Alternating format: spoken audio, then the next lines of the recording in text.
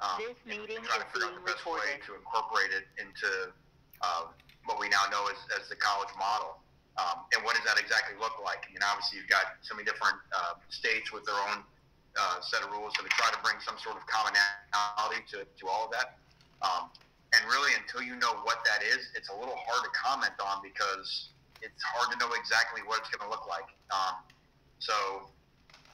I think I think there's, it appears something's coming. It's just until we really know what that is, it's hard to really opinion one way or the other. Coach, we have Matt Shodell from Canesport, as you can tell by his very loud typing. Matt, if you have a question for our Coach Diaz. Yeah, that's the benefit to being able to mute me, right, Cam? Hey, Coach, appreciate you doing this. Had a couple of questions for you. So, first off, do you think there will be college football played in some form or fashion this fall? And then, if that is the case, or whenever it might be, how long will it take your team, do you think, to be ready to play a game? Is that the Mac Classic keyboard? The big. Not a Mac. It's a Mac. I got you. Matt, I do think there will be college football. I think that's been pretty consistent. The optimism from our leaders on campus and the conference throughout the country. In terms of what getting prepared for that, I think what we're all trying to come to terms with is a universal start date for practice, that every school has the same opportunity to get their team ready. I think we feel like a 6-week time period would be the minimum it would take to get our guys ready, even though we have worked on contingencies if somehow it was less. Now, in terms of your second part of your question, how long would it take to get a team ready to play? See, that's all dependent on really what are we coming out of? Are we coming out of shelter in place? Are we coming out of some, 8-week phase of, where things are less restricted? It's so hard to say. Obviously, you'll have very differing levels of conditioning. Some players have access to weights, some players don't have access to weights, some players have access to more cardiovascular conditioning than others. So, the sooner we can get everybody back together again and assess what their conditioning level is, and when that happens, and maybe that's only 6 weeks before the first game, but whatever it is, we're going to make it work. And I think as long as everybody's somewhat on the same page, on the same page of what we get practice-wise, I think we'll feel that the spirit of competition will be intact for the football season. Coach, next up we have Christopher Stock from Inside the U. Chris, if you got a question for Coach Diaz. Yeah, Coach, you mentioned that your team was watching film on Florida State and your staff had watched the Super Bowl at one point. Just kind of curious, lately, the last week or two, what either your players have been doing watching-wise, and then your staff, just maybe an update, what you guys have been watching on film? Yeah, the last couple of weeks, what day is today? We did have a week that in essence was discretionary because of final exams. And actually, I want to make mention of that. I do, grades come out next week, but I think we've had an outstanding semester. And I think we should make note of that. That's no easy thing. Remember, we went away for spring break when all this went down. So I don't know about how you guys remember spring break, but when I went away for spring break, I wasn't bringing my notebook, my books. Of course, there weren't iPads back then, but you weren't exactly bringing your school supplies home with you when you left campus. So for our academic support staff and for our football staff and then for our players to really come together and just, it's not an easy thing to just make a university go online. But it sounds, I'm very encouraged by what I'm hearing in terms of how our guys performed in very unusual circumstances academically. So we had to take a little bit of time off for them to get through final exams. And then we're sort of in that same mod right now. This would be, you think about right now, this week, assuming things were normal, would be their week to be home, and then they'd come back for summer A starting Monday at UM. So we're kind of in that same mode now where we're going to pick up our structure again a week from now with positional meetings and things like that. So since the last time we spoke in terms of the things that you mentioned, yeah, I mean, we've been watching other opponents that we're going to play. We've had some guest speakers come in and be able to talk to our guys, some former players, things like that. So that's kind of where we've been at. Coach, we have Tim Reynolds from the AP. Tim, if you have a question for Coach Diaz. I do. Manny, thanks for doing this. I hope you're well. Thanks, Tim. Manny, my question's about budgeting, and I know that's more of a Blake department than you, of course, but in your role, how has there been anything that's affected the football program so far, just in terms of belt tightening or something like that? And along the same lines, obviously, there wasn't an NCAA tournament this year. We know that schools are going to get less money from the NCAA. How concerned are you going forward as to what the numbers might look like when every school, whether it's D1, D3, and everything in between, everyone's going to be doing some sort of really watching bottom line? How much is that affecting you? Thanks. Yeah, Tim. I mean, the tightening of the belt has been felt everywhere. There's only one concern I have when you speak about budget, and that's that our student athletes don't feel the burden of that. And there's a lot of places where I could praise our administration, but from President Frank to Blake James to Jen Strawley, they have all been adamant that our student athletes will not feel any different.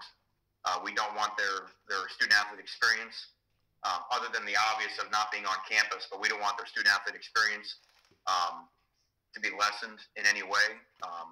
Anything that we can get them through the value of the scholarship, we've been able to provide for them. So as much as possible, if we can look at different parts around the program to maybe change some way we do things, we'll do that, but not anywhere where it affects us presenting a first-class student-athlete experience to our young men. Coach, we have Andrea Adelson from ESPN. Andrea, if you've got a question for Coach Diaz. Hey, Manny, thanks for doing this. A lot of folks say that the key to getting this season started is going to be testing. And I'm wondering, you guys just had your spring meetings. What was discussed in terms of what testing might look like and what potentially happens when someone tests positive? And you're talking about the ACC spring meetings? Yeah, right. It's really, to me, that's more of a localized issue, because you're going to have, you've got a whole league filled with different schools in different states and different municipalities. What I'm fortunate is that I know this. I know there's no school who has a university president who is an expert in public health like we do with President Frank. So I feel as confident in terms of our ability to bring not just our student athletes but our student body back on campus this fall in a safe manner. And then, Andrew, to your point, and we even spoke through this to our team in our team meeting 2 days ago, the next 6 weeks will be more important than the last 6 weeks, because obviously now people will have a chance to become in more contact with one another than we were when we were all sheltering in place. And our players have to understand, even if the data says that their age group is not at risk of serious illness, which again, at this point, we're still learning exactly what that data point is. At the minimum, you're talking about a 2-week quarantine, right? Well, what 2 weeks is that going to be? Is that the 2 weeks of the 6 that we get for the preparation for the season? Is that the first 2 weeks of the season? Is that the last 2 weeks of the season in November? So we want our players to understand that every one of them has a responsibility to protect the team. So if they say we have to be socially distant, we have to be socially distant. If they say we have to wear a mask when you go into a pharmacy, you got to wear a mask. But what if it's uncomfortable? It doesn't matter. It's not about your comfort. It's about protecting the team. Because if you bring something into our team, if you're a corner and you're carrying it asymptomatic, and you play a bumper on a couple of our wideouts, and 4 of our wideouts get it, we're having a hard time fielding an offense. So our messaging to our guys was, it's not about you, protect the team, which, if you think about it broadly, that's really all of our messaging, right? Is that even if the disease is not in a direct threat to me, which is debatable whether it is or isn't, okay, you still have a responsibility to protect the greater collective. And if we do the right thing, then we will. But our guys understand that the calendar is changing. We're only a couple weeks away from June, and they can start to feel the rhythm of here we go, let's get football season going. So we were able to say, look, we've done a good job of controlling what we can control up to this point.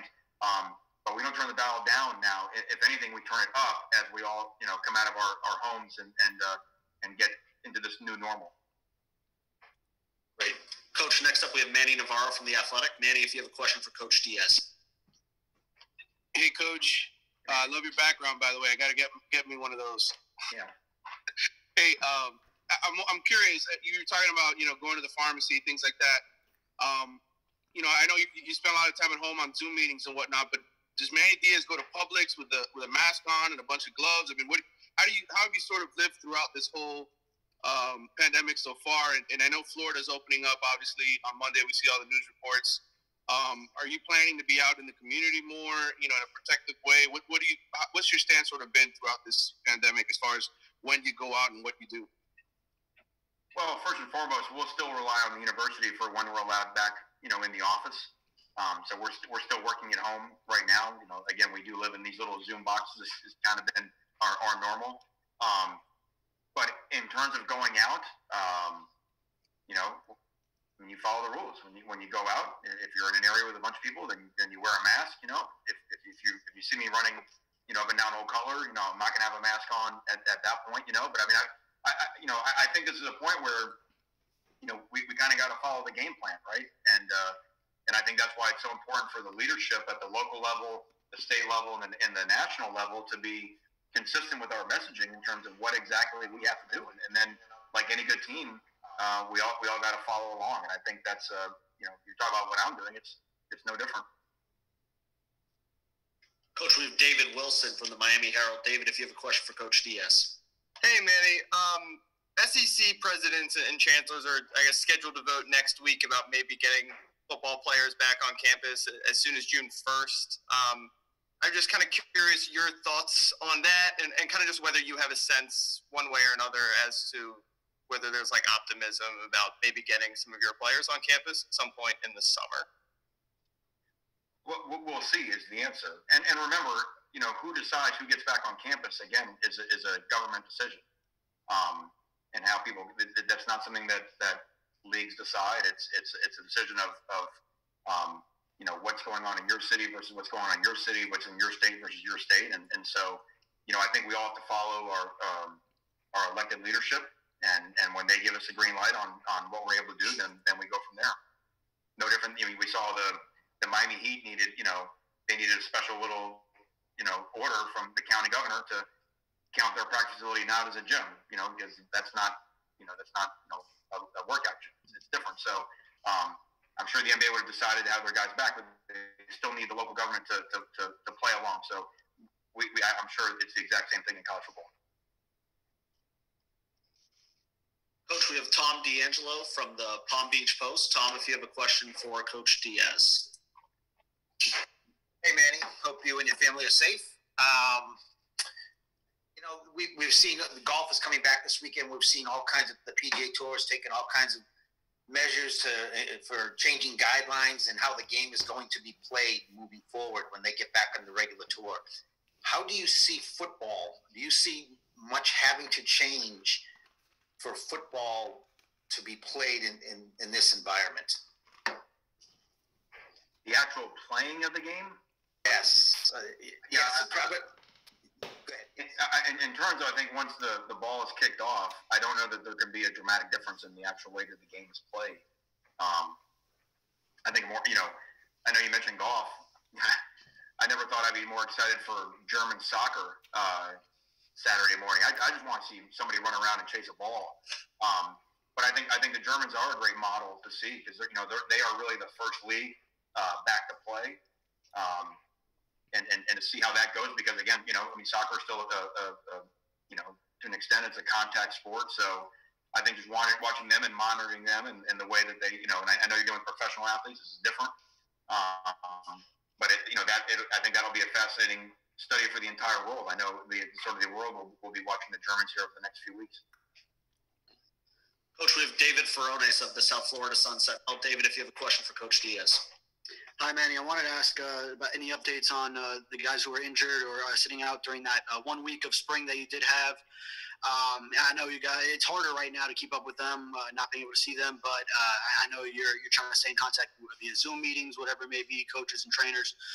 Guys like Brevin Jordan, Devon Donaldson. I know last week Blake Baker said Bubba Bolden's progressing well. The linebackers, all those guys. Yeah, I mean, we're obviously, the reports we've been getting, they've been on a Zoom therapy session, every day, the entire spring semester. All the reports are good. We are going to have access for our guys that are coming off of surgery to be able to enter the building to get treatment, and we'll start ramping up that procedure next week. So they will get the face-to-face, and that's a great little dry run and test measure for the different protocol of coming into the building and that type of deal. So right now, I mean, the best way I can answer your question is that we feel like there's been no setbacks in any of our guys. We're looking forward to slowly being able to get around them more and watch and see how they progressed.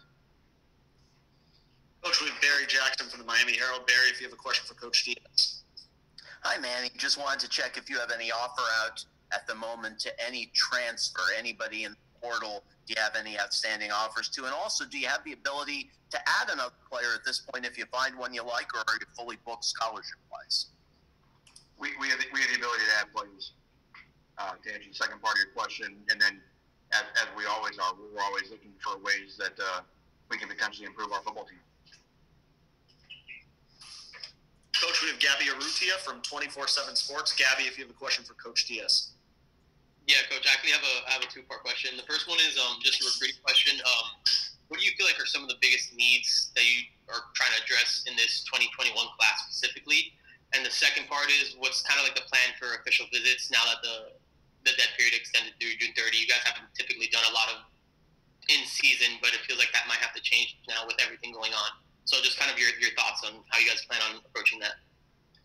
Well, from an official visit standpoint, one, we'll wait and to find out if July is also dead, which we suspect it will be. And then once that happens, you're really talking about pushing it into the season, into the fall. There's a lot of questions that need to be answered before we get back into having official visits. It'll be a different year because everybody will be, clamoring for the same couple weekends.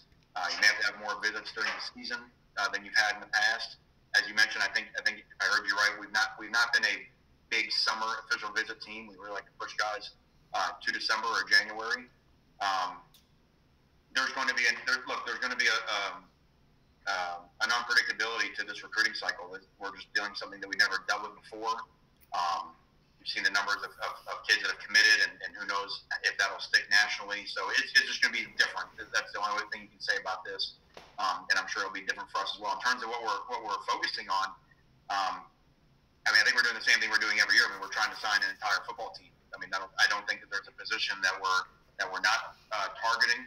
I think there's certainly some. I think we're trying to build a football team, and you're always trying to out-recruit yourself every year if you're doing it right. So, I can't think of a spot where we're not, trying to bring in, guys at every spot that we think can help us compete. And broader than that, similar to the 2020 class, are also like our kind of guys. Guys that want to compete and guys that understand, what it means to put that U on your helmet. Coach, we have Matt Baker of the Tampa Bay Times. Matt, if you have a question for Coach Diaz. Hey, Manny, thanks for doing this. Aside from the obvious of your health and your family's health and the health of everybody in the program, what are kind of your biggest overall concerns as this virus is still going on? Well, I think it's the uncertainty, right? I think there's just an unpredictability with it, and I think that's what is, I think that's what makes things so difficult, because we want to deal in absolutes, and when we don't have things in absolutes, sometimes, the scientific method is predicated on I don't know, and you're always trying to disprove a hypothesis, and we don't really do well with that. So, I think just the idea of understanding we've got to live in a little bit of an uncertainty, which, by the way, that's sports, right? That's our world. Our team, our coaches, we understand that. You make plans and you understand that there's a degree of uncertainty. I think at times it's fun to just sort of everybody wants to stack their arms and say, you know, I know this is going to happen, and I told you that we should have done this before. When we know in reality it's just not the way the world operates. So I think just becoming comfortable with the uncertainty and the ability to adjust on the fly, I think is going to be the key for all of us. And like I said, I think the sports world probably lives in that domain more than most. Coach, we got time for more. We're going to go with Ruthie Polinsky of WTVJ. Ruthie, if you have a question for Coach Diaz. Hi, Coach. I'm new to Miami, so hoping to meet you in person at some point. I have a question, just kind of how you're navigating this uncertainty with your players, these 17, 18-year-old kids who have been waiting to play college football, Division I college football their whole lives, and just kind of how you deal with that. Are you able to kind of lean on the upperclassmen, or are they kind of in the same boat? Do you see kind of a difference between the young guys and the older guys? It's a fascinating dynamic. The older guys at first, they might have been more scared than anybody because the more you're around, the more you realize how short a college career actually is. And so for a second, they're like, hey, am I not going to have a senior year? When you're a freshman, you think you're going to play forever.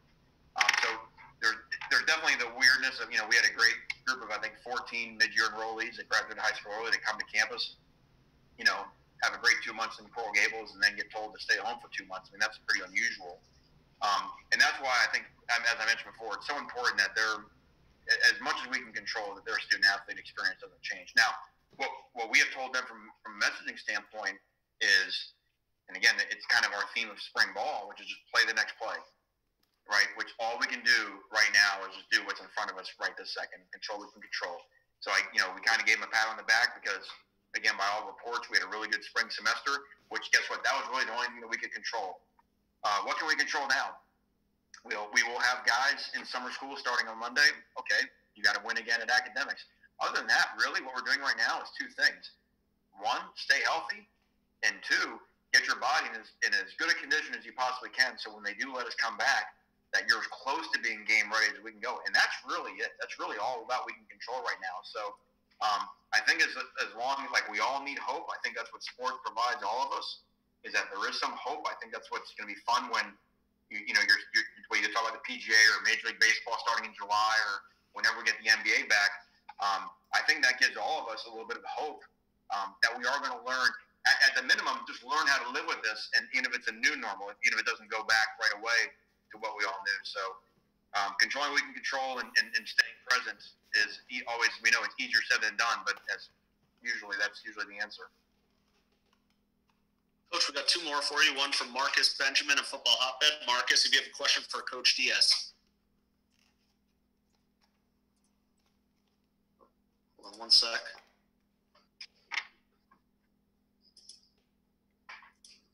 You good, Mark? Yeah, there you go, Marcus. Yeah, I just wanted to ask Coach, what are some of the ways specifically that you're keeping your players engaged on a day-to-day or week-to-week basis to kind of maintain the focus of the football team? That's a challenge, I mean, it's hard to, even in this setting right here, it's hard to, when we all sit in front of computer screens, in front of Zoom or whatever type of software all day, it is difficult. But that's why I think it's about the content. It's about the timing. When we do have meetings, we try to keep the meetings on point. We try not to have it drag out. We try to present things that they want to hear.